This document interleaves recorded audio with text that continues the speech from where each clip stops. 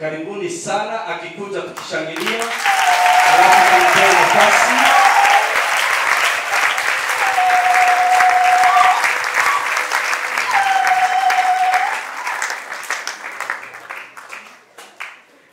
Amen. Bwana Yesu asifiwe. Mwambie jirani yako kumekucha. Mwambie shughuli ndio inaanza.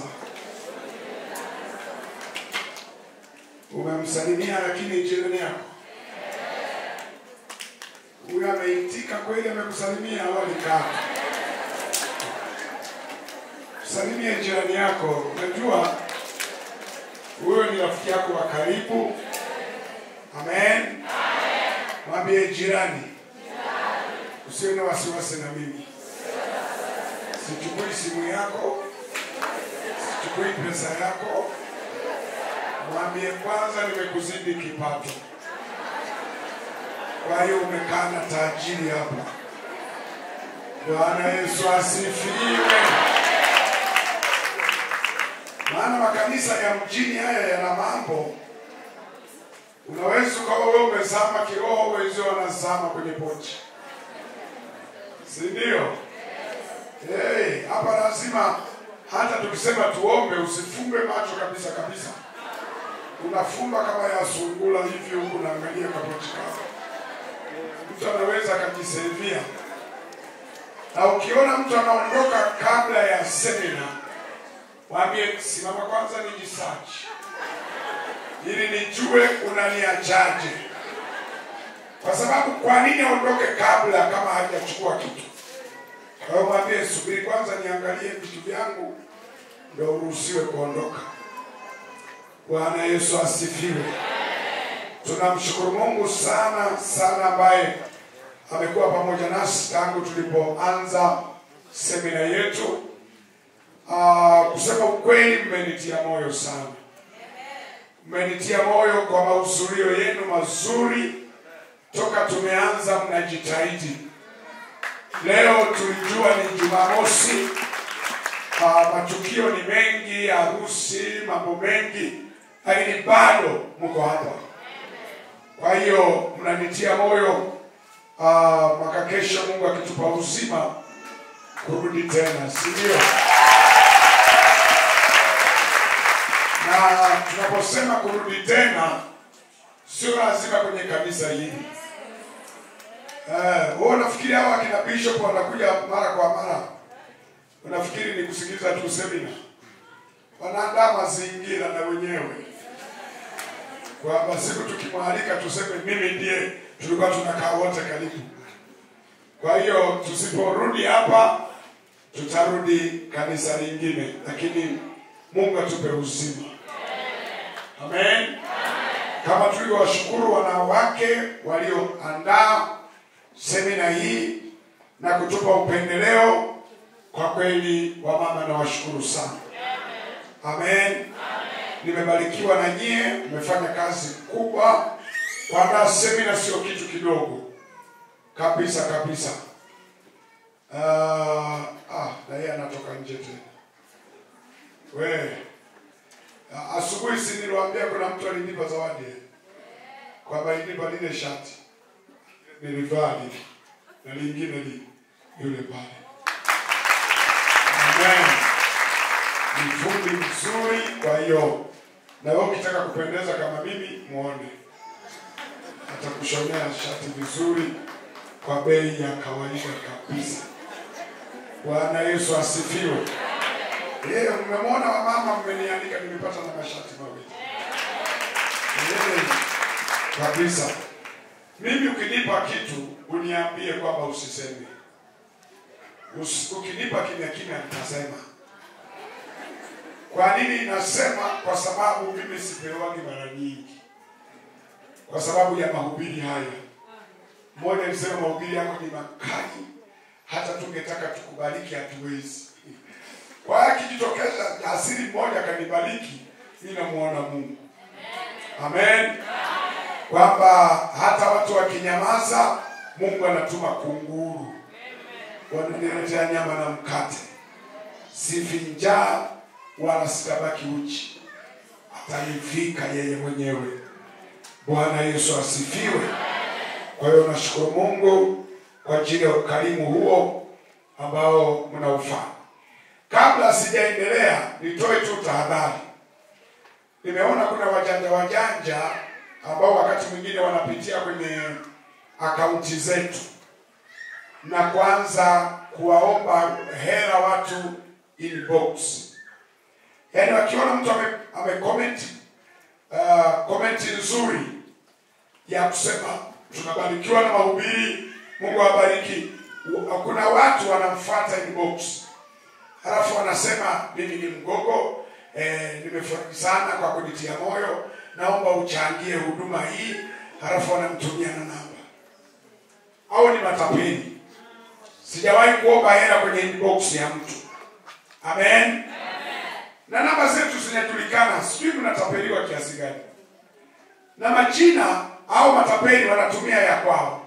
Ingawa yuko mmoja hapa Kenya alitumia jina la Daniel MGOGO. Lakini sikuwa mimi. Kwa hiyo akawa natapeli watu. Kwa hiyo tukamuona, tukamblock. Kwa hiyo ukiona mtu anakufuata inbox anasema mimi ni Mgogo, mwambie ubarikiwe na usitume hela yoyote. Ujue huyo ni nani? Ni tapeli. Sisi kwenye akaunti zetu za Pst Daniel MGOGO, namba zetu ziko pale zinatembea. Amen. Na hatukituma zinakuja kwa jina la Pst Daniel MGOGO.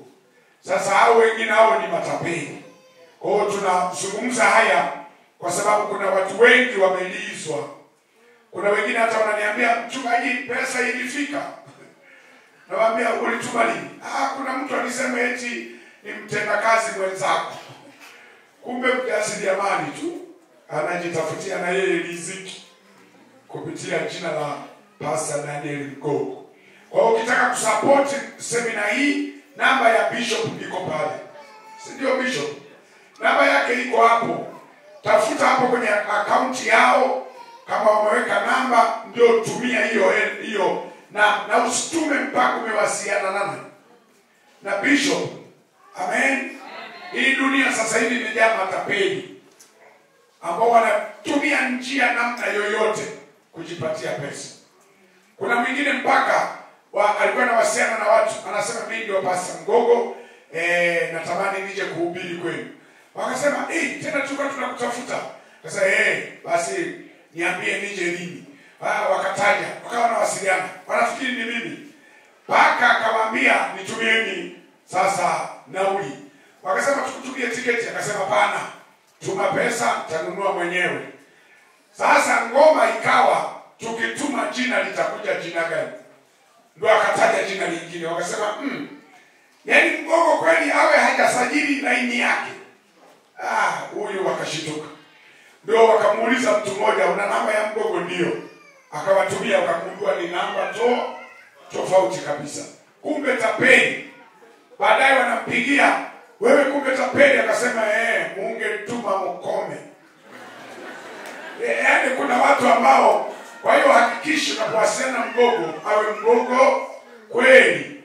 Kama unapanga kutuma pesa, hakikisha wakati mwingine piga video call. Amen. Uone hili ni sura langu, ndio nikutie moyo kwamba ni yeye kabisa. Ulimwengu umebadilika. Tuachane na hayo. Tunaendelea na semina yetu ambayo tunazungumza.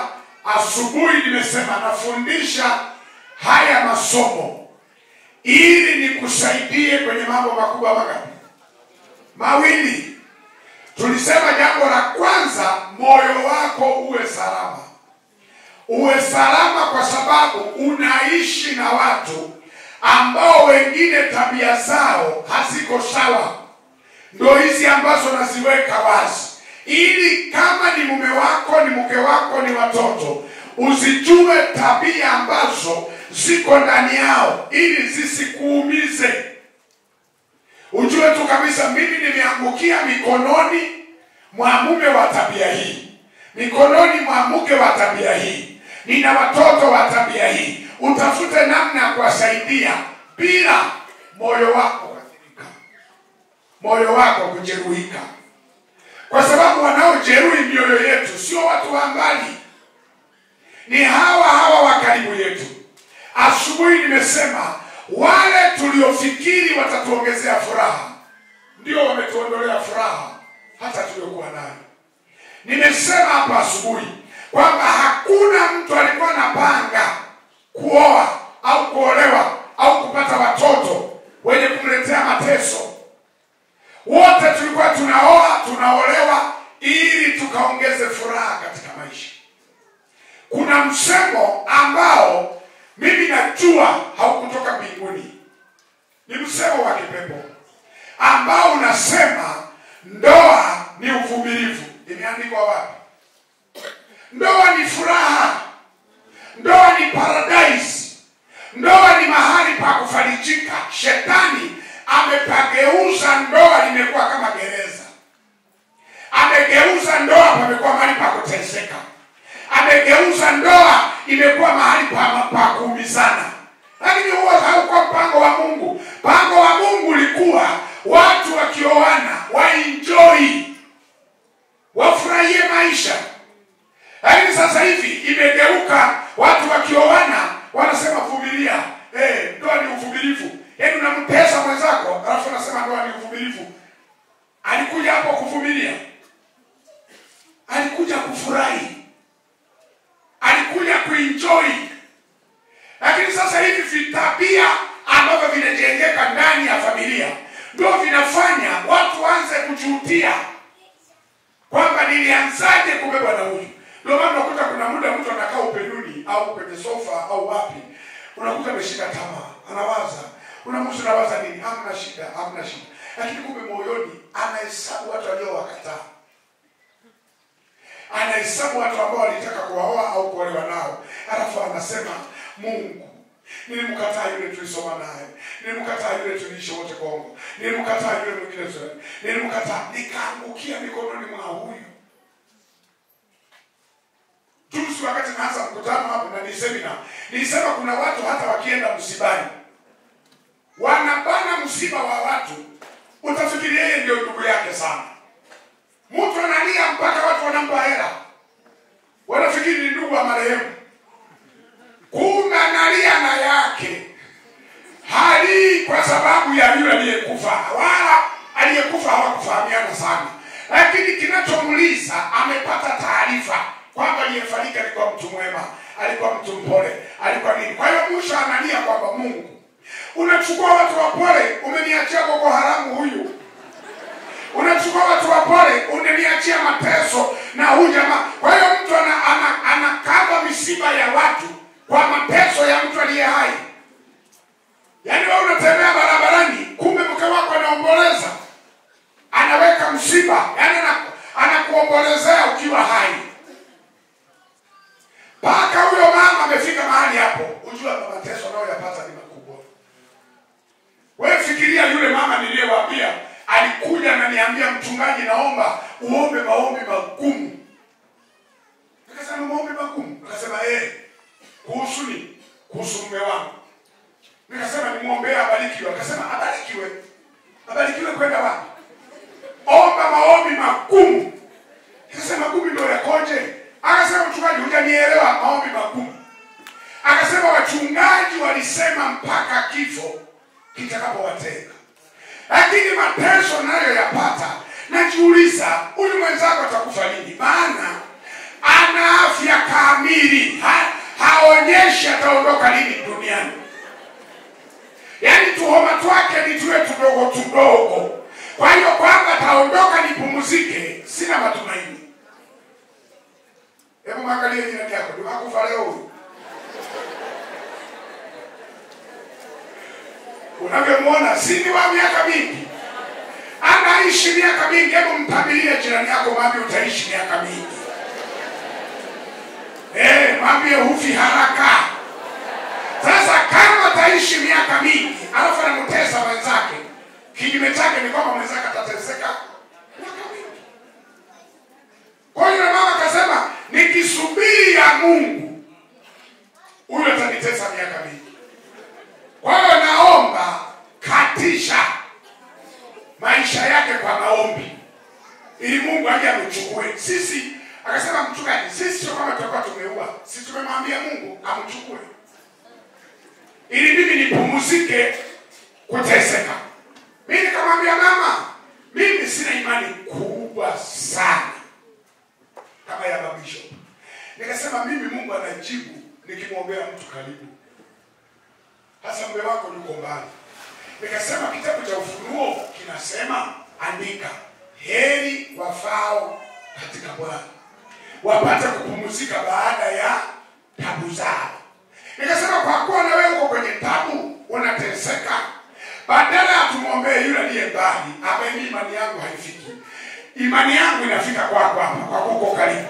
Unaonaje nikuombee wewe ndiye utangulie ili upumzike baada ya tabu yako? Akasema mimi hapana, mimi hapana, mimi hapana. Yaani nataka wenzake aondoke, yeye abaki kula ugali duniani.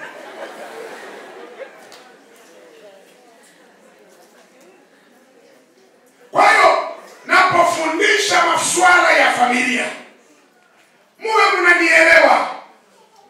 Yaani kuna watu wako kwenye mateso makubwa na hawana pa kukimbilia, hawana mahali pa kutokea, wako kwenye mateso makubwa. Na ndio maana nilisema jana na leo asubuhi, lakini kanisani wanakutana na mahubiri mengi kusimulia historia ya Israeli. Musa akatembea Farao, sijui nani wa wafalme, lakini wewe unateseka na huyu. Unasema huyu mfalme Daudi mimi hanihusu, mimi huyu hapa ndio mateso yangu. Hebu niambieni naweza kuishi na naye namna gani? Amen. Kwa hiyo ninapofundisha mambo haya, mwe mnajua ukubwa wa tatizo ndani ya familia. Na niliwaambia kwenye familia ndiko Ukristo ulikotulia. Yaani kwenye familia Ukristo ukifeli, rafiki, huyo Mkristo umekuwa mfuasi wa dini hiyo unayosema. Kwa sababu Ukristo ni maisha. Ukristo ni mabadiliko. Ukristo ni kuchange kutoka tabia hii kwenda hii. Kwa hiyo ninapofundisha haya, natamani moyo wako uwe na amani. Hatua ya kwanza, moyo wako uwe salama kwa sababu ya watu unaoishi nao. Lakini hatua ya pili tulisema hata watu unaoishi nao na wao wawe salama, kwa sababu na wewe utakuwa umetengenezwa. Kwa hiyo tunaponya pande zote mbili. Ninapokutajia tabia za watu unaoishi nao, nataka uwajue, wasikupe pressure, wasikufanye ushindwe kulala, wasikufanye ukimbie kanisa, wasikufanye uondolewe na amani. Yaani wafahamu, unajua mtu kimjua hakusumbui. Amen. Kwani ukijua huyu ni kijana anakusumbua, akikutukana unasema tu jamani Mungu amponye. Amen. Unajua nazungumza haya, natamani uelewa wako uwe mpana kiasi kwamba uwe na PhD ya falsafa ya kuishi na watu. Kabisa. Yaani natamani uwe na uwezo, ukimwangalia mtu, yaani atakiongea lugha ngumu, wewe unaenda zaidi ya hiyo lugha. Alafu unawaambia lugha kusamehe. Mahali ambapo anategemea utapaniki, utachukia, anakuta wewe wala uko okay tu. Unasema okay, hilo nitalifanyia kazi. Hilo ndilo nisema nitalifanyia kazi. Lakini haikufanyi kupaniki kwa sababu unakuwa na uelewa. Nilikuwa nafundisha wamama siku moja kwenye semina ya kina mama peke yao. Nikamwambia kuna wakati mnachukia. Unachukia sio kwa sababu watu wamekutukana, ila unachukia kwa sababu uelewa wako unakuwa mdogo. Nikasema kuna wakati hawa baba wanafikiri wanawatukana, kumbe wanawasifia. Yeye ni mwanamume anakuwa anakutukana, anasema wewe umekaa hapa nyumbani kama goalkeeper. Nikasema mwanaume akikwambia wewe ni goalkeeper, mshukuru. Mwambie asante mume wangu, wewe una akili. Una akili nyingi.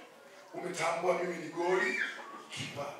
Umwambie mume wangu kwa sababu hakuna timu duniani inachukua kombe bila kuwa na na timu yote itakosea kusajili wachezaji wengine, lakini lazima kwenye swala la kipa wawe makini, kwa sababu kipa ni namba muhimu kwenye timu.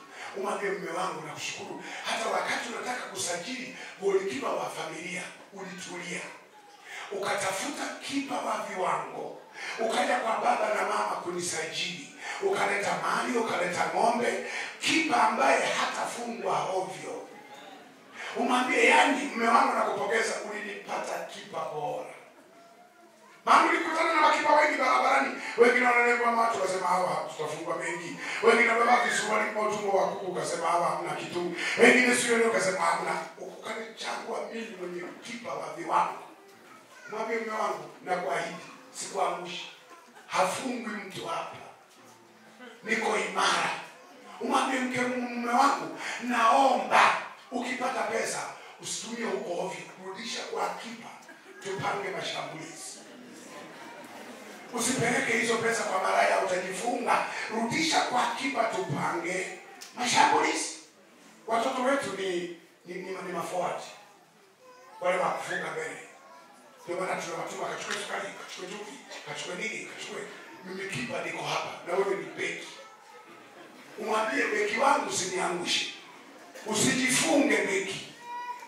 Ukizidiwa rudisha mpira kwa kipa, tupange mashambulizi. Usijifunge, usitoe pasi kwa maraya, tutafungwa mengi. Rudisha kwangu, kipa wako niko imara. Makipa bora, haleluya.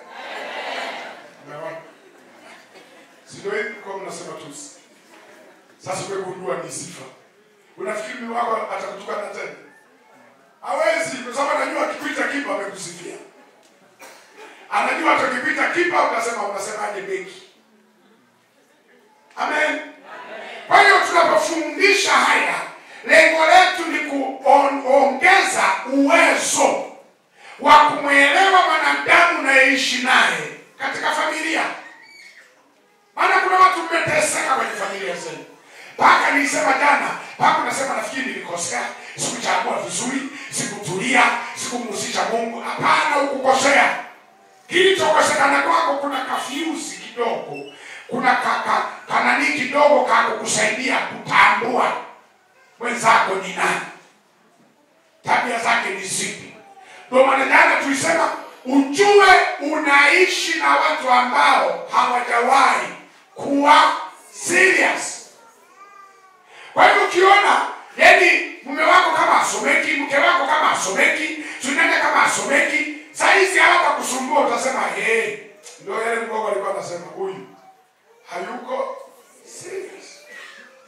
Unaendelea kumwelimisha pole pole, lakini hakufanyi upaniki, uchukie, usimame nje, piga kelele, unajisumbua. Kiumbe hiki hakijawahi kuwa serious.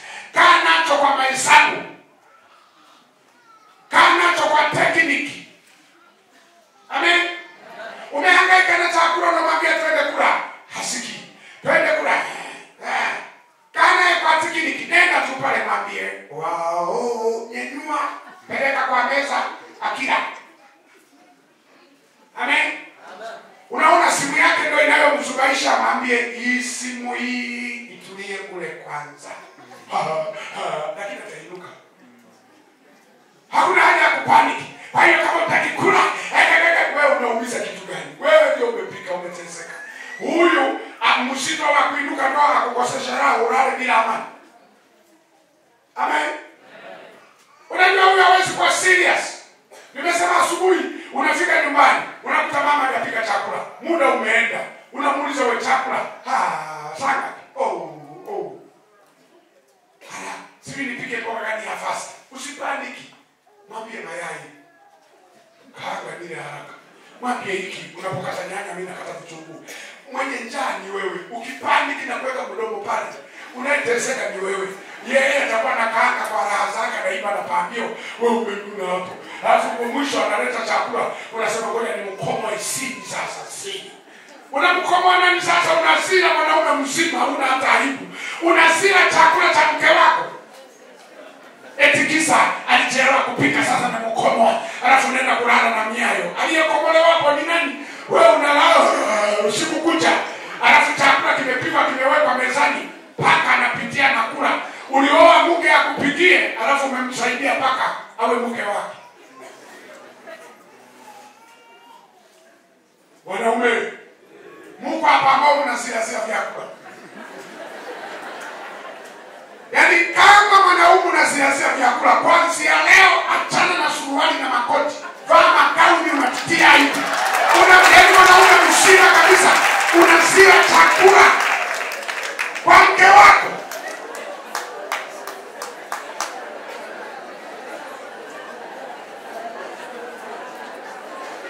Ni aibu.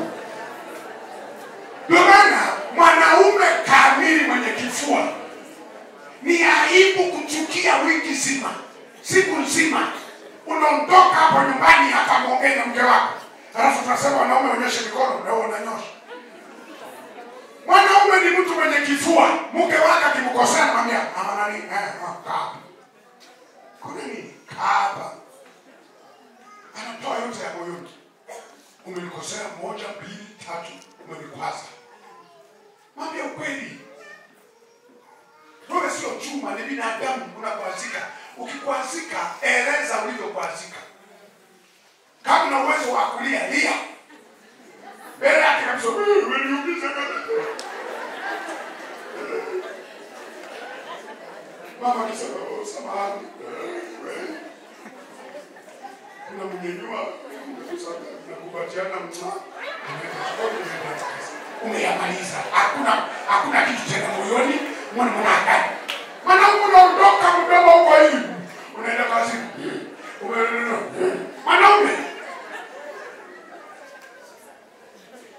Mwanaume ni mwenye kifua cha kusolve matatizo pale. Yameisha, mnaombana msamaha, mnasonga mbele. Hasulina kusia mpaka chakula kimeushikani. Wewe ukakosana na mwanamke, alafu unakichukia mpaka chakula. Ugali umeushikaje kwenye hilo jambo? Wali umeushika nini pale? Paku na sira na kitanda, unalala kwenye sofa. Una akili kweli? Yaani kuna majitu ni maseseta. Yaani tungekuwa na uwezo, yaani kuna watu walipaswa kupimwa akili kwanza kabla hajaoa. Baba, unataka kuoa? Twende hospitali. Tukaangalie kama akili ziko sawa. Kama ziko sawa, tukupe mke. Kama ziko sawa, aweke alama ya X. Kwamba hafai kwa matumizi. Aendelee kupiga deki kanisani na kulinda kanisa. Kwa sababu swala la kuoa kwake limemshinda. Amen. Au mnasemaje wa mama? Hivi unajisikiaje mume wako amezia chakula? Unampembeleza si. Unampembeleza yuko pale. Mwanaume mzima. Yaani wewe ukapambana na watoto. Unapambana na jitu lina ndevu. Yaani watoto wanakusumbua. Yaani na jitu zima nao limeenda kulala. Limesira chakula. Watoto kamezira hapo na kamebeza. Mwana kula. Kula mwanangu. Mwanangu kula kidogo. Unakabembeleza mpaka kanakuja kukubali mwisho. Jitu lingine limetoka huko. Halijui ya tulivyoteseka na moto na mlivyoteseka. Vitunguu umelia mpaka bibi zako wa zamani. Umenini. Umeteseka hili lile. Alafu linatoka huko linasema kufua nguo zangu mimi si chako. Na wewe unavyokuwa mjinga namba 2. Unasema na mimi si. Yaani unaliziria jitu ambalo halikuteseka popote. Mtu ana namna hiyo, chakula usidie sebuleni. Si amezira bila kula. Chota sahani pale. Mwambie soge huko mimi nataka kula. Sukumia huko mwambie nataka kula. Asikia harufu vizuri hapo ndani. Halafu mwambie nyama ya leo nimeipatia. Nyama ya leo. Hata kama unatafunaga vizuri siku hiyo tafuna kishamba.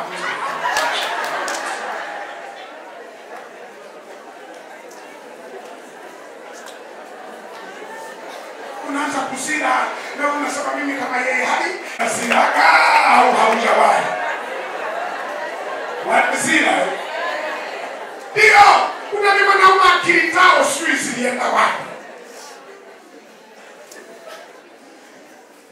Eti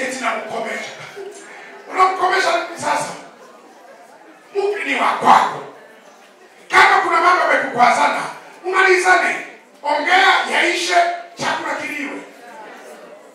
Chakula kimehusika nini? Unaingiza na vitu ambavyo havihusiki kwenye migogoro yako. Blanketi limehusikaje pale? Kitanda kimehusikaje? Basi sasa kitanda ndio awe faraja yako, kwamba kitanda mke wangu amenikwaza, nifariji. Fariji kitanda. Blanketi uko wapi? Nipe joto. Uko tumekwaza. Sasa unachukia na blanketi, unachukia kitanda, unachukia room, unalala sebuleni, unaangalia TV. Wewe kulala usinilazimishe. Unakaa hapo na mtu anasema Yesu, Yesu. Tulikuwa tunatafuta wa kumunyonya, kumenuka. Unanionyesha kwa usiku kucha.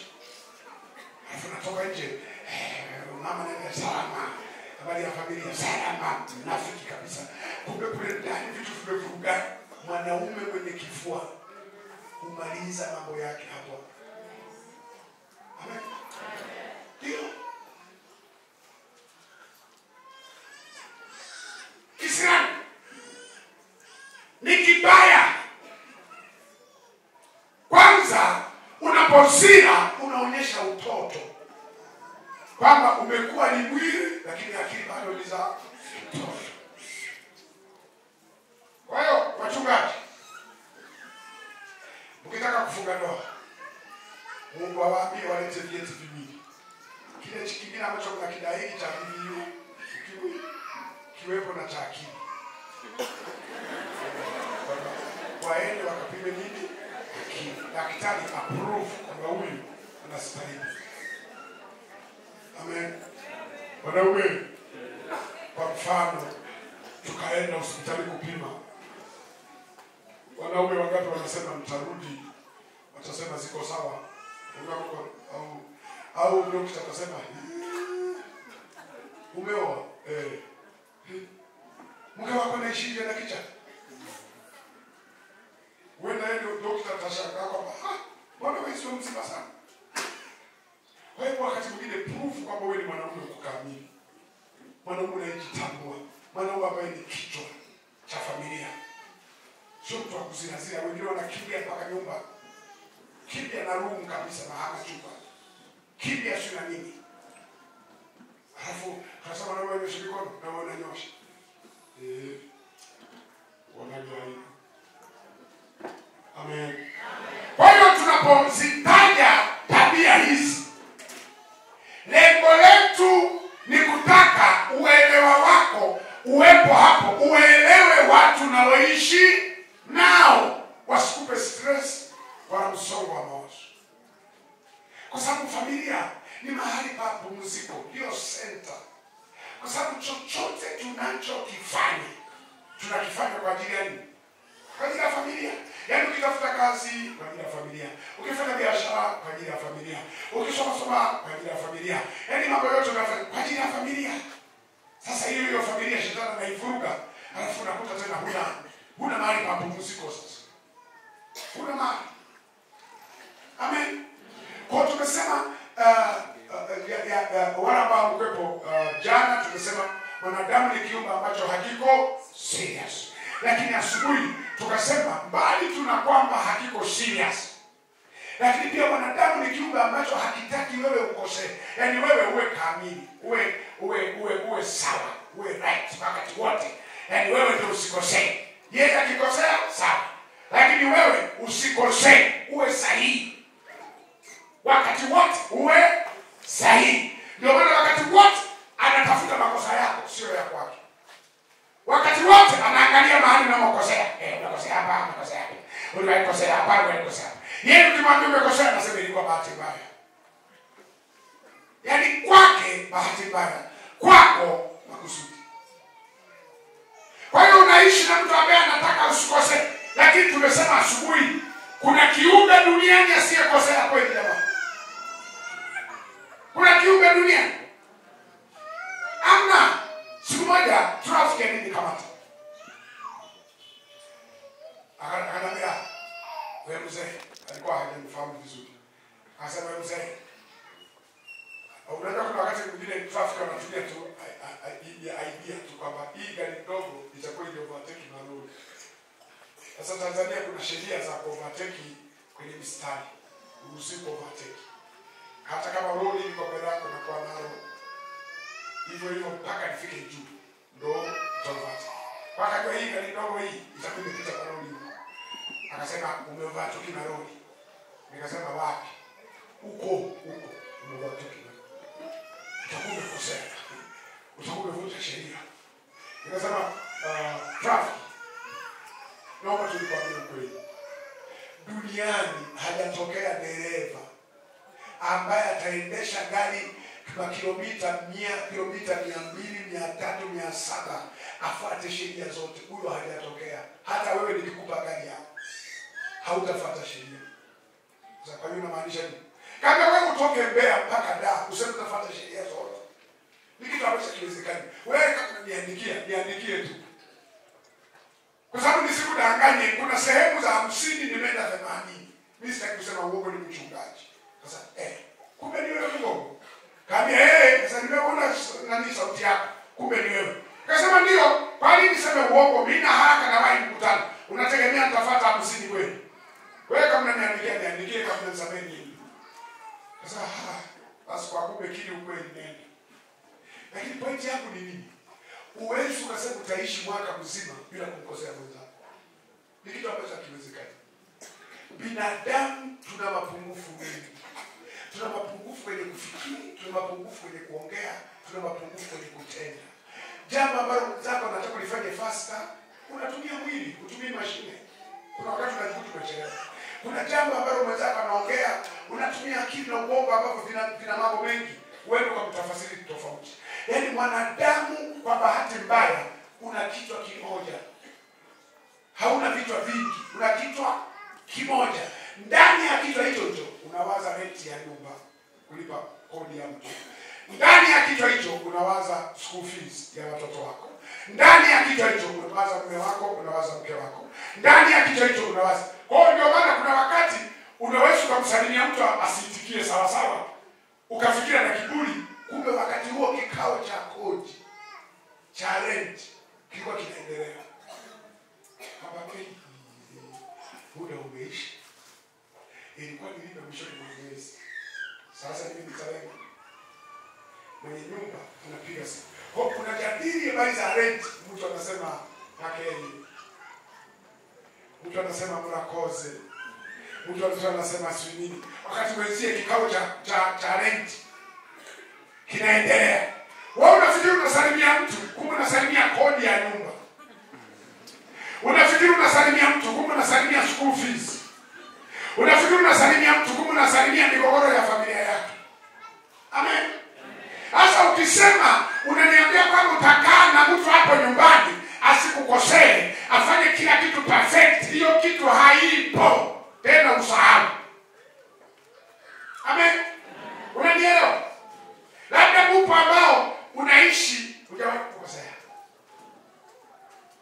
Upo hapa, punga mkono tukupige makofi. Wewe ambaye kila kitu unafanya on time. Kila kitu kiko sawa. Kila kitu wapi?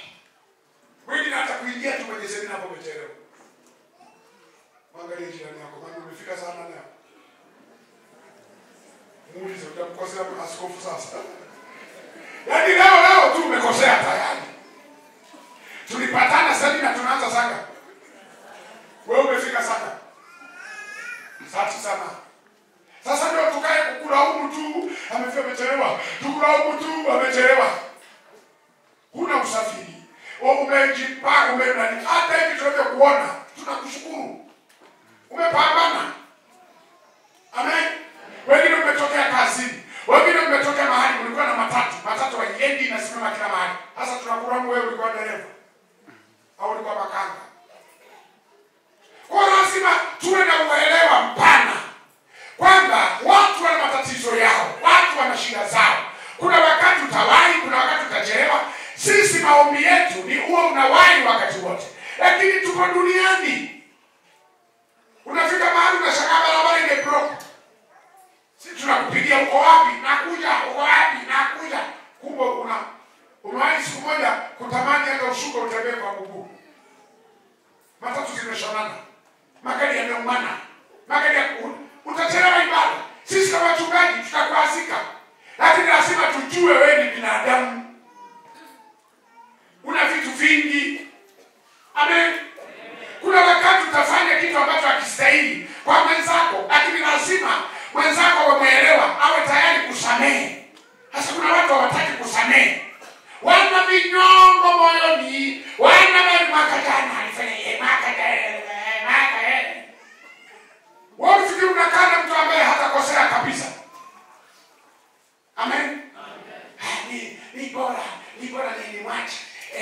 mwanamke mwingine, nipate mwanaume mwingine, nipate na mwingine. Utakayepata ndio majanga kuliko unayemwacha.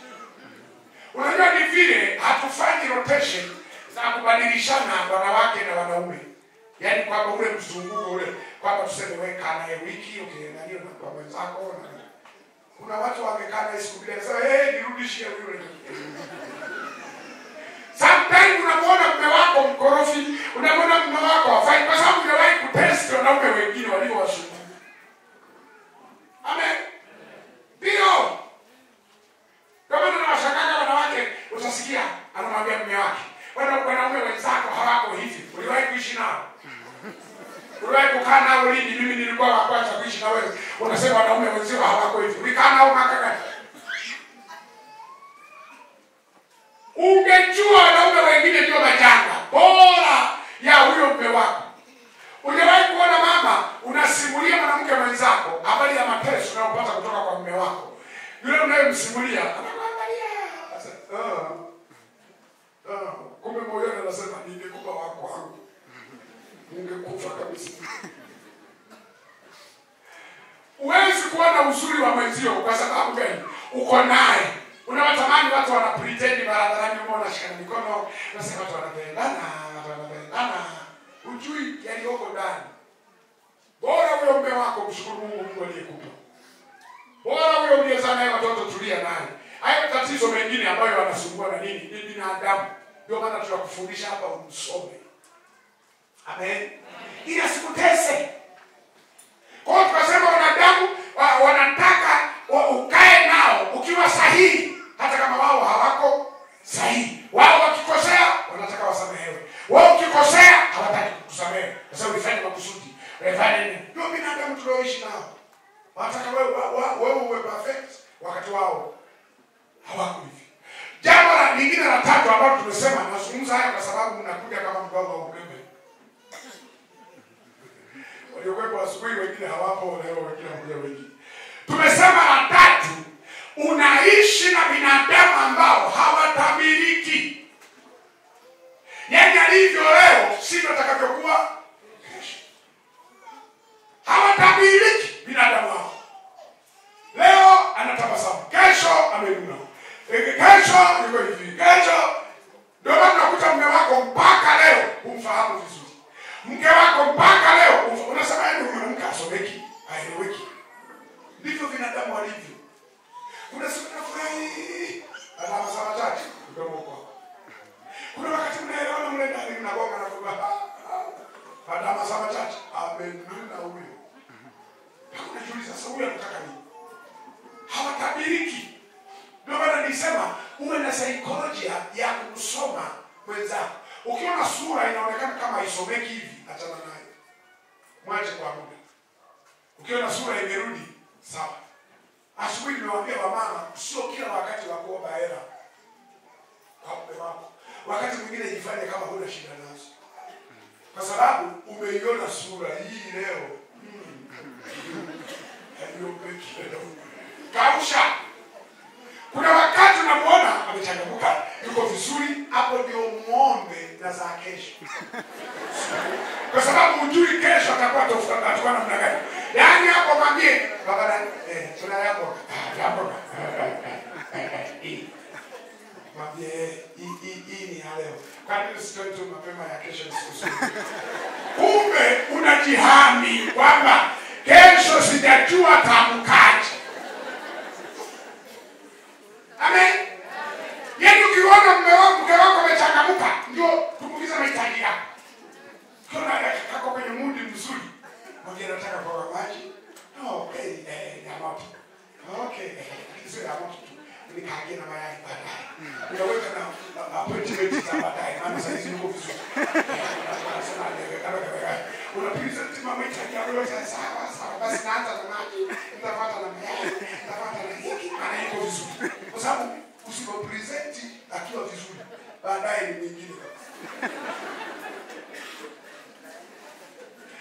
Wakati wanakaa wawili watatu kwenye familia na kuendelea. Yaani umeolewa au na watoto au unakaa na punga mko kama unakaa na watu. Unakaa na watu. Au mko peke yako. Unakaa na watu. Unawafahamu. Tunajuaga kabisa mume wangu leo. Hakuingiliki leo. Mke wangu leo. Sijui nini kile usiku. Katoto kangu leo. Maana hata watoto wetu wenyewe kuna wakati tunakaona hakapo kwenye mji. Cheka kabisa kasiguse vyombo katika kumalizia chupa. Acha tukuseme tu leo. Kacheze. Usiseme hata unune utaosha. Utaosha. Lakini angalia mtakapokuja. Ina ngemu kama vimetoka Ukraine. Kila kitu. Amevigongesha huko kweli. Sasa kulipa kipindi ambacho akili haijafanya. Unakasoma katoto akatuma saizi. Akakatoto achana nako. Ngoja niende nikachukue tu. Unakajua. Shida ndio iko hapo. Watu hatusomani. Unaanza kumchokoza mtu. Unaona tu kabisa mvua inataka kunyesha. Badala kutafuta mwamvuli, wewe unaanza unanuna nini? Unanuna nini? Unachokitafuta utakipata. Utakipata unachokiamsha. Yaani mtu kabisa anaonekana mvua inataka kushuka ya mawe. Alafu wewe unamchokoza. Wewe tumesema kule Tanzania kuna barabara moja wenyeji wamefunga punda. Inaitwa Minjingu. Barabara Minjingu hapo. Wamefunga punda. Wale punda hawakwepi magari. Yaani kikaa kwenye barabara akiona unakuja ndio anakuchungulia. Kwamba nigonge. Kinigonga mimi nitakufa na kibali chako kitapondeka na wewe utaenda kuanguka. Unamwambia tu punda wa Minjingu nimekuona. Unajipunguzia tu mwendo, unamkwepa, unaenda na safari. Kuliko kuweka kikao kujadiliana naye. Sasa wewe punda, usikii honi. Wewe punda, unaniona gani? Wewe unachelewa safari. Wewe pita nenda. Kuna wakati unamuona tu mume wangu leo ni punda wa Minjingu. Pita tu pembeni enda. Baadaye akitulia ndio namwambia mume wangu pale 1 2 3 haikuwa sawa. Unajua tu kitaswiki kwaje. Amekaa sawa. Unamfokea punda wa Minjingu yuko barabarani. Utasababisha ajali ya moyo wako. Kujeruhiwa. Utajeruhiwa moyo wako. Tena kuna mioyo ikijeruhiwa kupona mwezi kama mama kamechukia kalijeruhiwa. Kumbe ungepita pembeni. Amen. Kuna wakati unaona tu kabisa akakamama leo nikapunda kama Minjingu. Unamwambia niweke maji bafuni. Nifanye punda wa Minjingu nimekuona. Mikono ninayo. Mweka maji kwenye sufuria, washa jiko la gesi, chemsha, yakichemuka weka kwenye dishi, kaoge, vaa safi. Una amani. Kuliko kwanza siku hizi una kiburi, unishikiliza. Utaharibu moyo wako. Punda wa Minjingu pita pembeni. Sijui kama unanielewa. Sio kila wakati mke wako atapiga chai. Sio kila wakati mke wako atakupashia chakula. Sio kila wakati atafua. Kuna wakati anakaa punda wa Minjingu. Pika mwenyewe, fua mwenyewe, fanya. Akirudi atakaa sawa. Atakupigia. Sasa baba mchungaji msimuelewi kabisa. Yaani mke wangu kabisa. Mimi nazungumza wewe unayetaka familia yako mkae kwa amani. Lakini kama unataka familia yako iwe Russia na Ukraine, endelea. Unataka kuwa Israeli na Gaza, sawa. Lakini kama unataka familia yako iwe na amani, ndio maana wakati naanza semina nilisema sio kila vita tunashinda kwa kushinda. Vita zingine tunashinda kwa kushindwa. Yaani unakubali kushindwa ili yaishi. Watu watasema, huyu mwanamke amemshika masikio. Tumemkuta mafua. Tumemkuta mafanyaje. Pote na pote, umo nani mko wawili. Nimeona leo mwenzangu punda wa Minjingu. Ngoja nipite huko. Safari iendelee, shughuli iendelee, maisha yaendelee.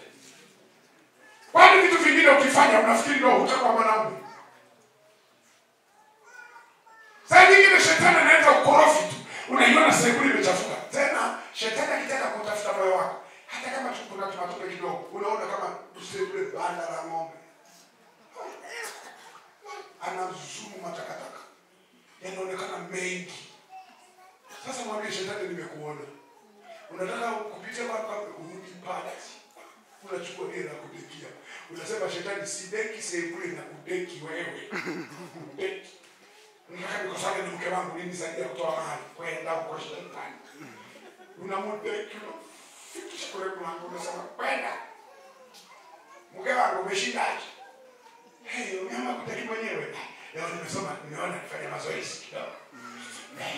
Mazoezi ya mgongo kuliko kwenda gym nikalipe hela wakati kuna gym iko hapa ambayo nainama nainuka silipi hela, nimesafisha nyumba yangu. Umeona hiyo mke wangu kigonge? Umemshinda punda wa binti. Amen. Ndio.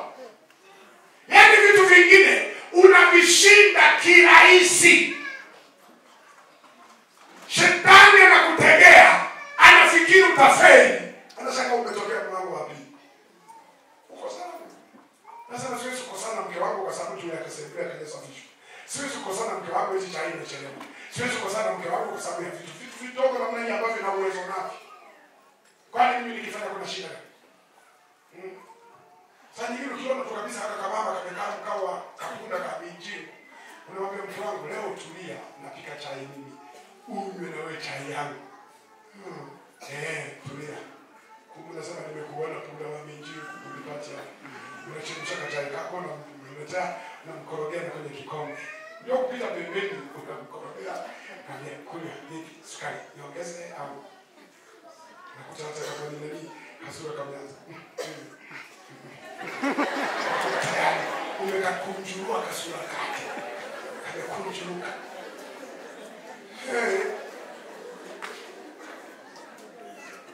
Wanaume,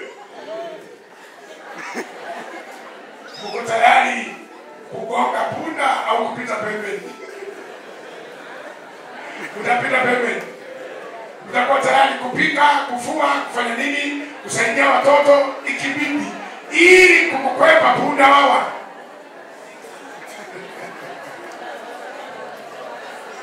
Wamama wamesema wewe.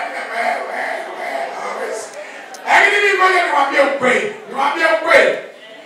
Hawa wanaume wanajidai ni wakongo, desturi, mila, ni waongo.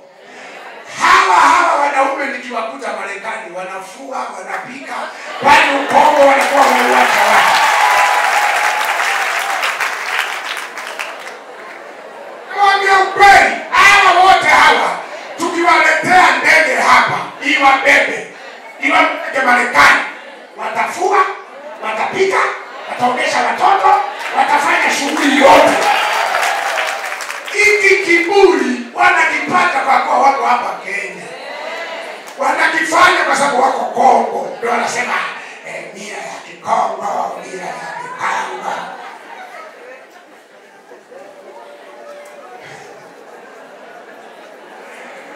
Haleluya. Wananifuatilia huko, Wakongo walio Marekani, Wakongo walio Uingereza, Wakongo walio Canada, semeni hamfui. Semeni hampiki. Hamsafishi nyumba. Hasa wewe unayeniangalia wewe. Yaani hayo yote walikuwa wanayafanya. Wanadeka kwa sababu wako hapa. Na ubeli.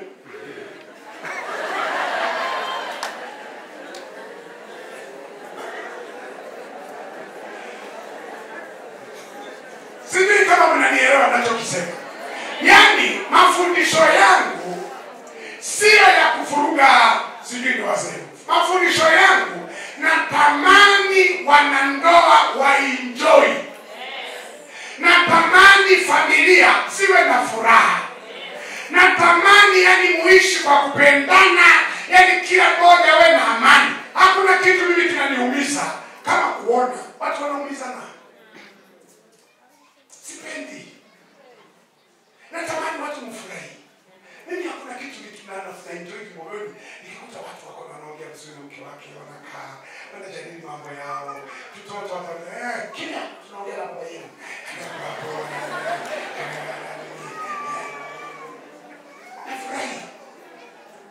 hiyo ndio furaha yangu. Dua yangu ni muombayo Mungu siku na mchana ni kutaka wanafamilia waishi kwa amani. Na kama amani inaweza kupatikana kwa wewe mwanaume kujishusha, jishushe tu, amani ipatikane. Jishushe tu, kae vizuri na mwenzako. Ubavu kama unakuondolea furaha kwenye nyumba, hasa ubavu unakusaidia nini? Unakusaidia nini? Unaposema mimi wakute, alafu amani na ndoa yako. Lini utakapoenjoy? Nilisema jana hapa, lini ambapo utacheza na mwenzako? Lini utakapoenjoy kwamba na mimi niko na mwenzako? Yaani mnaishi kama mko ofisini, ofisi ya kijeshi. Yaani kila kitu ni kwa mshahara tani. Mama analeta nini? Hii hapa.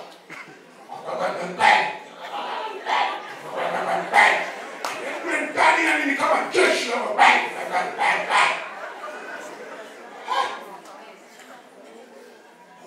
Kicheza, wale watu wakifurahi.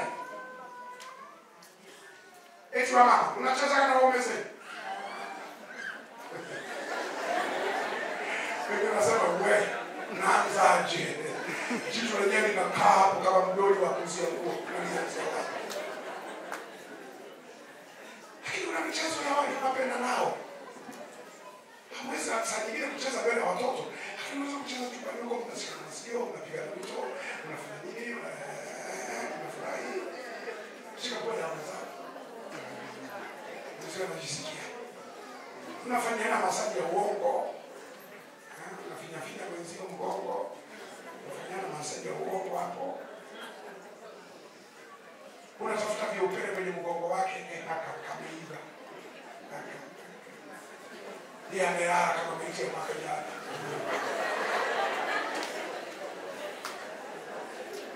Ndio vitu tunavyofanya wakati mwingine watu wanawahi kutoka kazini. Kwa sababu pale nyumbani anapokelewa. Nyumbani na mpaka mwezi unapiga uko wapi? Nikaambia kukumbuka. Sasa kuna michezo mnacheza. Sasa ndio mama mnahamisha michezo yote mmepeleka kwa watoto. Watoto ndio mnarusha nani? Mimi ndio napata kwa mtazamaji. Nafikiria ukimaliza kurusha mtoto utakuja kunirusha.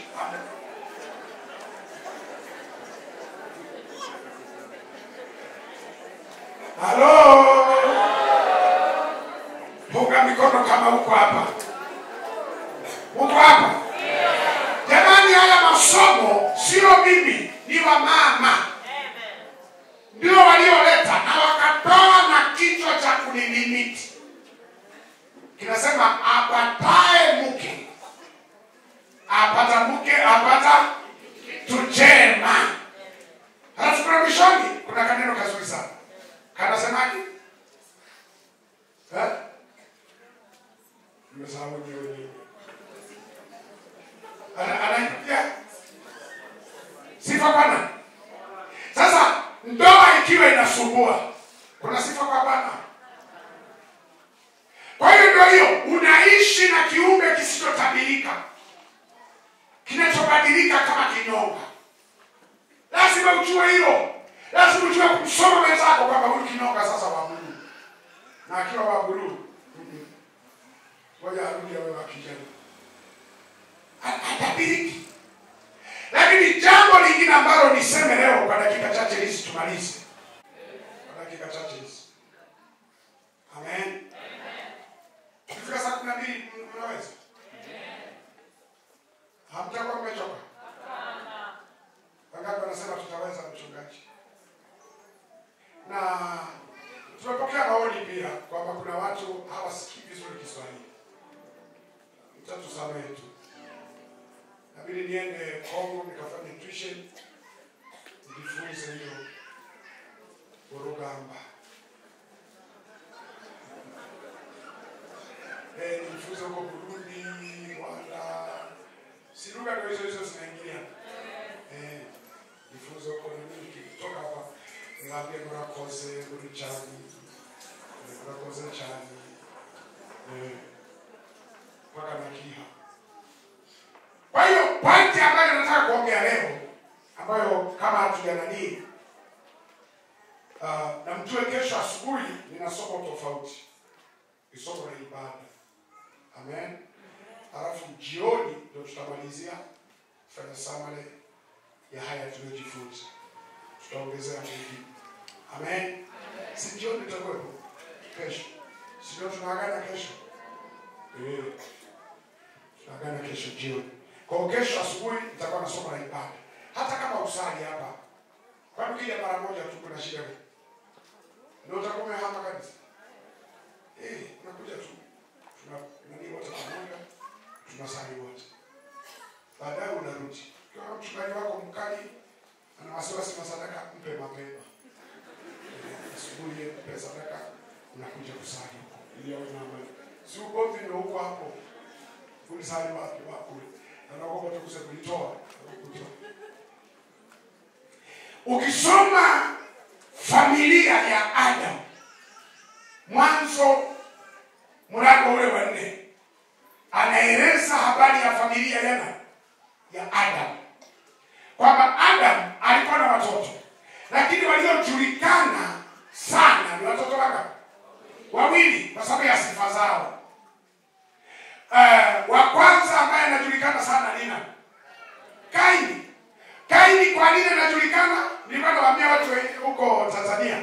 Nikasema Kaini ni kati ya watoto waliohubiriwa sana katika Biblia kwa sababu ya tabia zake. Tabia za Kaini zinafiti kila uovu. Yaani ukitaka kuhubiri watu waovu, Kaini huwezi kumwacha. Kwa sababu ukihubiri wabai wa sadaka, utamfundisha habari za Kaini. Ukitaka kuhubiri majitu yenye wivu, Kaini. Ukitaka kuhubiri watu wauaji, Kaini. Ukitaka kuhubiri majitu hayana huruma, Kaini. Ukitaka kuhubiri, yaani anafiti kila matendo maovu. Muulize jirani yako, wewe unafiti kwenye mema? Watu wanakutolea mifano kwenye maovu. Wanakutolea kwenye mifano wewe. Unajua kuna waumini ambao anafiti kila eneo la shida. Kila eneo la shida anafiti. Jamani, msiwe wachelewe kwa ibada kama unamtaja yeye. Msiwe wabaili wa kutoa kama wanakutaja wewe. Msiwe na miguu mizito ya step kama wanakutaja wewe. Wewe sio kwa mazoezi kama wanakutaja wewe. Yaani wewe. Yaani kila kaeneo kama tatizo kanisani. Wewe ndio unatolewa mfano. Lakini wako watu ambao wanatoa mifano kwenye mambo mema. Wewe watoaji kama wanakutaja wewe. Jitume kwenye kazi ya Bwana kama wanakutaja wewe. Yaani unataja kwenye mema. Wewe unataja wapi? Kaini alikuwa anataja kwenye mabofu matupu. Kwa sababu gani? Ya hii ambayo nataka kusema kidogo jioni ya leo, ambayo tutamalizia kesho. Moja ya vitu ambavyo vinawasumbua watu. Ukisoma kitabu kile cha Mwanzo mlango ule wa 4, ukianza mstari wa 1 mpaka 15, mistari mingi ambayo sitaki kuisoma yote. Mwanzo mlango wa 4 mstari wa 1 mpaka 15. Kile ni kisa kinahusu habari za Kaini na Abeli, si ndio? Kwamba Kaini alikuwa mkulima, Abeli alikuwa mfugaji. Lakini kila mmoja alitoa kulingana na kazi yake. Walitoa kwa uaminifu. Hawakuwa mabaili. Na hawa watu wote walitumia madhabahu moja kutoa. Ndio maana Kaini alikuwa anaona moshi wa mdogo wako unafanyaje? Unapokelewa, wako unakataliwa. Maana yake walikuwa area moja. Maana yake ingekuwa lugha ya sasa, tungesema walikuwa kanisa moja. Tungesema walisali kwenye kanisa moja. Lakini pamoja na kusali kanisa moja, kwa sababu Kaini msimuone kama alikuwa mpagani. Alikuwa anaabudu Mungu, tena sio miungu, Mungu wa mbinguni. Ndio maana Mungu anasema kwenye kile ule mstari wa 5, anasema bali Kaini hakumtakabali, yani Mungu, wala sadaka yake. Kaini akakadhibika, uso wake ukafanyaje? Ukakunjamana. Bwana akamwambia, na ukiangalia ile Bwana ni bii kubwa, maana yake Bwana Mungu wa mbinguni akamwambia Kaini, kwa nini unakadhabu? Kwa nini uso wako unakunjamana? Kama ukitenda vema, hautapata kibali. Usipotenda vema, dhambi iko inafanyaje? Inakuotea na inakupasa ufanyeje? Uishinde.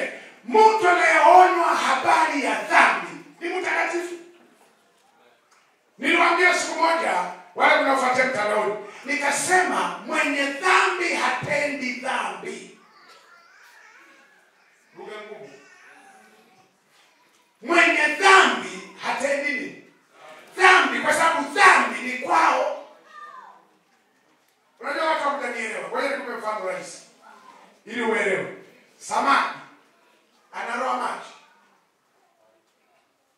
Yaani unaweza kumwona samaki kwamba ameroa. Sio? Unaweza kumwona huko. Kwa sababu samaki maji ni kwao. Ila yeye unamwonea huruma akiwa nchi kavu. Kwa sababu sio kwao. Akiwa kwenye maji haroi, ndio nyumbani. Ndio kwanza naogelea. Kwa sababu yuko kwao. Kwa hiyo mwenye dhambi hatendi dhambi kwa sababu dhambi ni kwao. Yaani mtu aliyelala unasemaje ameanguka? Anaangukaje akiwa chini? Anayeanguka ni yule amefanya nini? Amesimama. Sasa anapoonywa Kaini kwamba usije ukatenda dhambi, maana alikuwa bado hajatenda dhambi, lakini alikuwa na wazo la dhambi, alikuwa na mimba ya dhambi. Ndio Mungu anamwambia unakokwenda yapasa ushinde. Amen. Ndio. Huwezi kusema maraya ametenda dhambi, wakati maraya ni sehemu ya maisha yake. Unanielewa maana wa Mungu anachokisema? Maana yangu ni hii, kwamba kama Kaini Mungu alimuonya, lakini bado alikuwa anaumia na sadaka ya mdogo wake. Mwisho akasema ili Mungu akose vyote, bora ni muue na. Lakini kitu gani kilipelekea kuua? Ndio kitu ambacho nataka kusema leo. Kuna kitu ambacho kiko kwenye maisha ya watu wanaoishi nao. Be careful. Wanadamu wengi wana roho ya ubinafsi, roho ya kujijali wao, roho ya kutaka mambo yaende ya kwao ndio yawe sawa ya kwako. Kwa hiyo maana utaishi na mtu kwenye familia, lakini kama ni binafsi atakutesa sana. Kwa maana hamjamuona unakaa na mwanaume mwenye hela ananunua nguo zake. Unakuta mwanaume bila aibu anakuwa nyingi kuliko mke. Wakati kikawaida wanawake wanakuwa na nguo nyingi kuliko sisi. Yaani mwanaume ukiona una nguo nyingi kuliko mke wako, una matatizo. Kichwa chako hakiko sawa. Yaani ukiona mke wako ana magauni machache, wewe una suti nyingi, una viatu vingi, una kila kitu kingi, yaani jipeleke hospital ukatibiwe. Wanaume, nani mwenye nguo nyingi, wewe na mke wako? Yaani wanapaswa hawa viumbe, kwa sababu hawa wanakaroka kutokulizika kuhusu mavazi. Mke wangu kuna wakati tunagombana. Tukitaka kwenda kwenye mkutano, panga kwa anasema, sijui kama nitazipata. Namuuliza, kwani sina nguo? Wakati huo kuna begi, mifurushi yote ya kwake. Alafu bado anasema hana nguo. Kwa sababu wenzetu hawa wangetamani kila wiki kisha ndio ni maisha tu ya maisha. Wangetamani awe na viatu, akifika pale kwenye kuangalia viatu awe na huruma. Nibae. Lakini maisha tu yanawashinda. Amen. Ndio maana kama mwanaume una akili timamu, huna roho ya ubinafsi ndani, lazima mke wako atakuwa na nguo nyingi kuliko wewe. Lazima mke wako atakuwa na mafuta twingi kuliko wewe. Sisi wanaume hatuna shida. Mimi naweza kuwa na kakopo kamoja tu kama nataka wewe. Lakini hawa tumakopo tu utafikiri unatafuta dawa ya corona. Ndio maana hakuna raha ya mwanamke ukitaka kumfurahisha. Mnunulie meza yenye kioo, dressing table, kioo kikubwa. Hapo mnunulie tu mafuta gano, Rosheni, takunukia, takunini, tupangane pale. Najiuliza, nianzie wapi? Umemweka vichanio vya kila namna, vile vikubwa, vidogo, vibibi, kwaje. Ndio anasikia raha kikapa. Wapi? Ndio raha ya mwanamke. Apange magauni.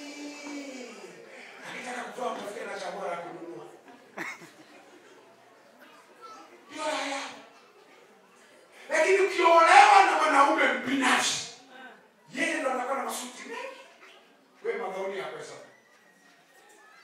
Wewe unakuwa na viatu viwili vitatu, yeye ana maviatu mpaka mengine anasahau. Ubinafsi. Ukiwa na mwanaume binafsi, ndio hawa ambao saa nyingine haleti nyama nyumbani, anaenda kuchoma kwa wachoma nyama. Anarudi nyumbani na vijiti. Acha kumepiga nini hapa? Mboga za majani. Sijisikii. Binafsi.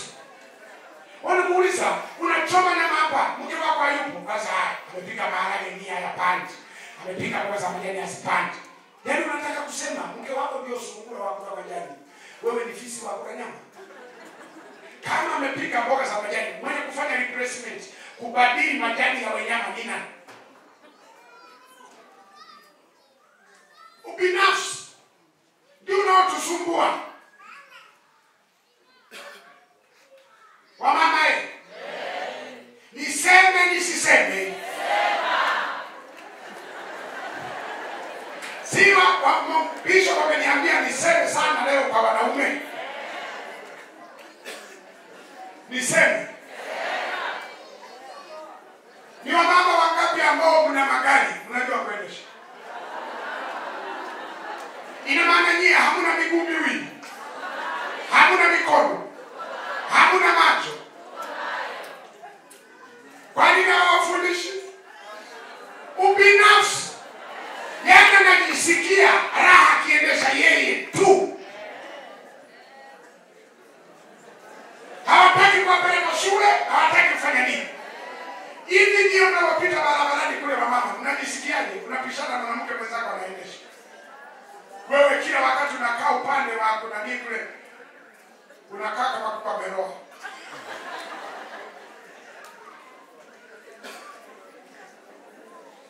Huwezi hata kupiga honi, huwezi hata kuongeza sauti.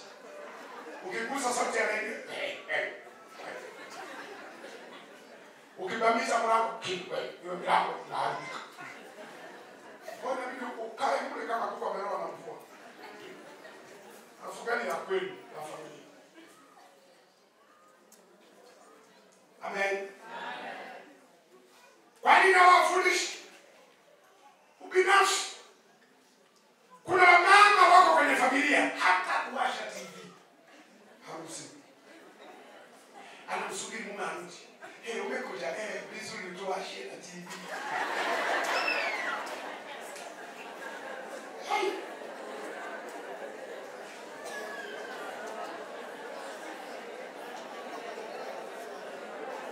Kinachofanya mpaka anashindwa hata kukwambia jinsi ya kuwasha TV. Ni kitu gani? Ubinafsi. Familia nyingi kuna ubinafsi mkubwa unaendelea. Kila mtu anajijali yeye. Umewahi kuzungumzwa na familia ambazo wana pesa lakini mama hajui kinachoendelea duniani. Yeye ni kuona surprise. Tumenunua wapi? Wapi? Nitakupeleka siku moja. Tumeanza ujenzi. Kweli. Nimemwaga mawe. Jamani, kweli. Ameanza kujenga. Jamani, hata sijawahi kufika, utapelekwa siku moja. Tunajiuliza, baba mipango yako unapanga na nani wewe? Kuna maneno nakosa ya kuongea, hamjanipa nauli msema kanipima. Halo? Wanaume. Tupeane tamu. Unawashirikishana wake zenu mambo yenu? Au unawafanya wanawake kama watoto wa nyumba? Kama una watoto wakubwa, wa kwanza ni mke wako. Kwamba hapa siwezi kukaa naye kikao, siwezi kumshirikisha, huyu ni kama mtoto. Mke sio mtu wa kukuta na surprise kila siku. Surprise zikizidi zinageuka kuwa dharau. Unapanga na nani mambo makubwa, mke wako yuko hapo.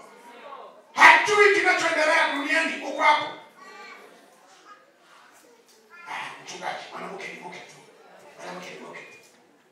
Biblia inasema ni msaidizi. Kama ni msaidizi, unasaidiwa na nani sasa? Unasaidiwa na nani? Unapanga mradi mkubwa wa mamilioni, mke wako hajui. Hivi, sometimes wanaume, ubinafsi unatusiti, mpaka tunawafanya wake zetu wakae kama mahausi girl. Ndio maana tunaposema mtoke out, mkapange mipango. Tutoka hapa tunawasumbua, akakamishika magoti na twende pale stado. Mnakaa mnaagiza hapo mnapanga. Wewe uliko nafikiri kitafute uwanja maeneo gani? Kuna foleni. Anasema kuna vibaka. Anasema kuna nini, kuna mama chukua. Mnakaa hapo mnapanga. Hata kama mama hazalishi shilingi hata moja, wazo lake ni la muhimu. Ajue upate baraka zake. Unasema nimshirikisha na changi ngapi? Nimshirikisha na usika nini? Hiki ndio kiburi cha uzima ambacho wakati mwingine wanaume kinatusumbua. Amen. Wana mabadiliko sura upande huu. Na mabadiliko. Mliniita wenyewe. Mimi naandika barua. Mimi ndio niliyeweka kitu atufundishe mambo ya familia. Ni nini? Si ninyi. Ndio nawaambia mambo familia. Si niwaambia. Tutaongea mambo ya familia mpaka kesho jioni.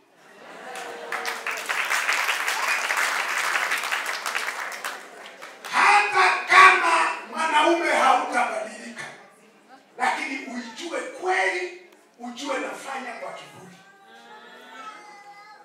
Ujue kweli. Yaani sometimes unamfanya mke wako kaonekane kama kaniangalika fulani tu kako hapo. Unajiamulia mambo yako. Akitaka kuuliza, unataka kujua ili wewe nini? Ili wewe nini mkeo? Na wengine mnaniangalia mtandaoni hapo. Umenunua viwanja, mke wako hajui.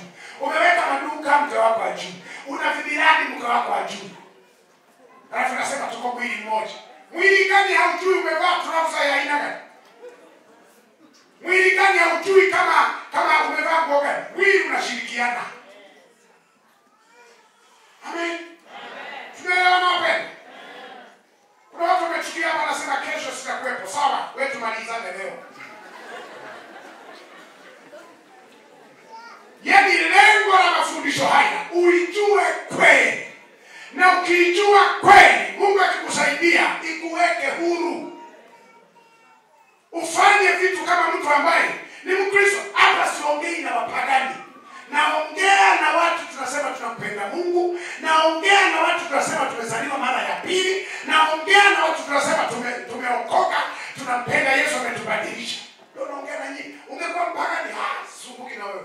Kwa sababu wapagani hawana uhakika kama mke wako atafika naye hivi. Kwa sababu unaweza kumshirikisha, alafu mambo yakaharibika. Akakusumbua. Wewe si mwapi. Lakini sisi tumeweka agano. Tutaishi mpaka kifo kitakapo. Tutaenda sasa unaficha nini mwenzako? Kuna wale wasema mchungaji unajua hawa viumbe ukiwashirikisha mambo. Maana usiona tuko tunaona tungine nacho network inasumbua. Ukikaambia kwamba kuna hela,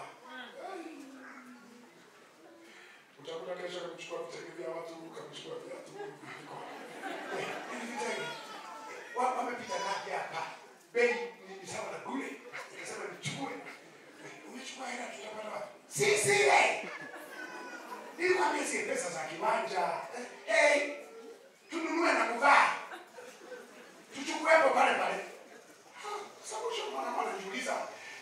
utatimiza malengo kweli kama pesa ya uwanja inaanza kununua vitenge, kununua viatu, kununua nini? Mama wakati mwingine punguzeni tamaa.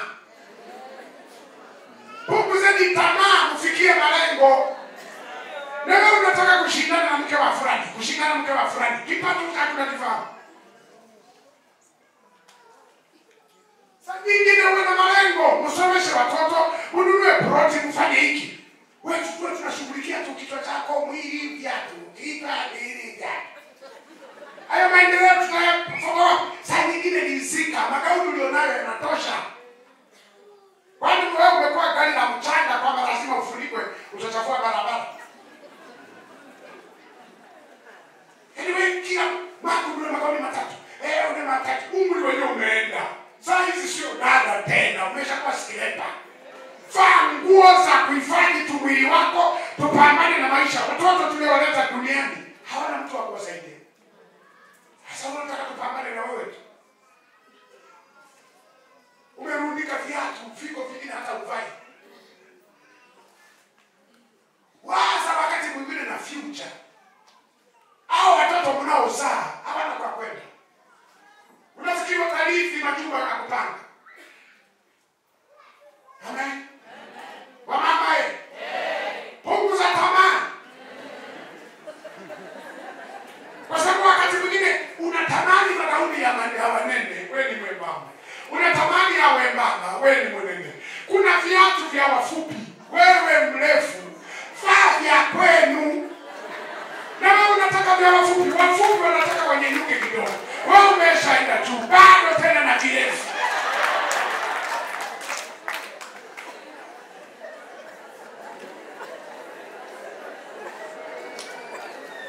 Punguza tamaa.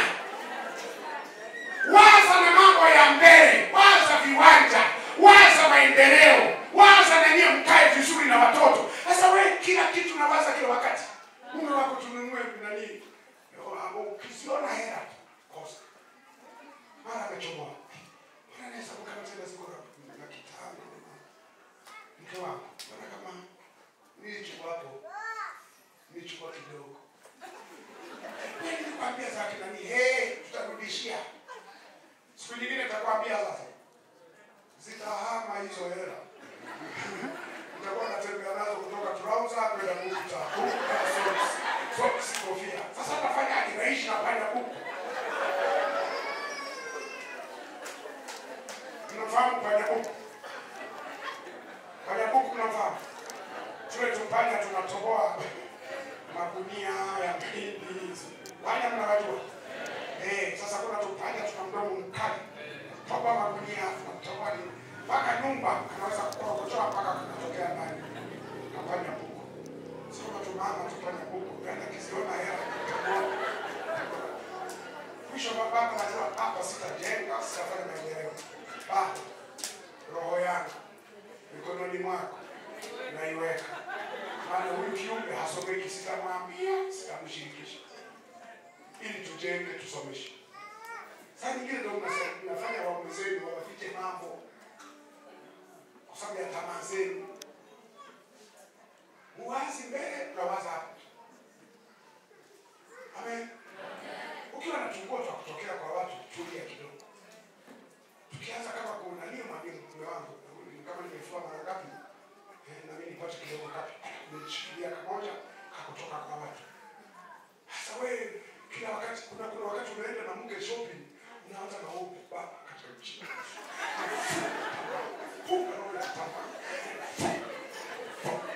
Unaona kabisa mwanaume mnatembea kwenye maduka kule. Kuna kuombea kwa Mungu na kamata tamaa yake.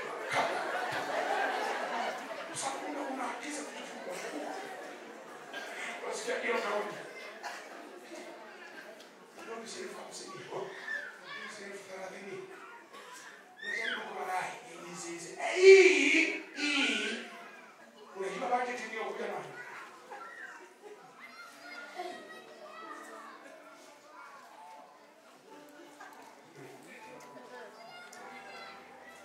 Unaona wamama wakati nashughulikia wazee,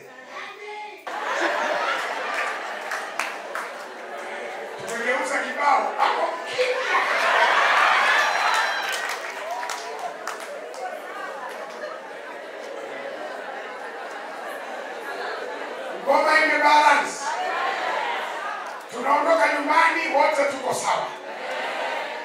mmoja amepatana na kipande chake. Ubinafsi.